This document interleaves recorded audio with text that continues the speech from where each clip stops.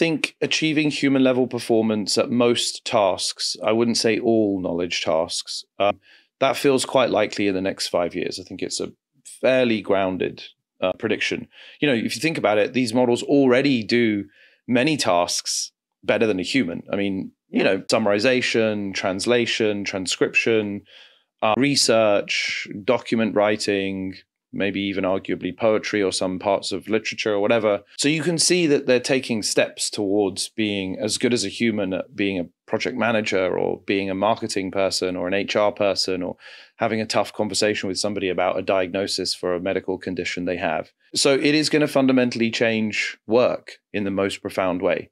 It's going to change the type of work that we do. 10 years ago, it wasn't possible for you to do the job that you're now doing. But with streaming content, you don't need a big team around you. You don't need to be part of a big institution.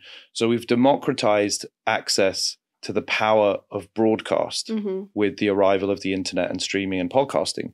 That's amazing.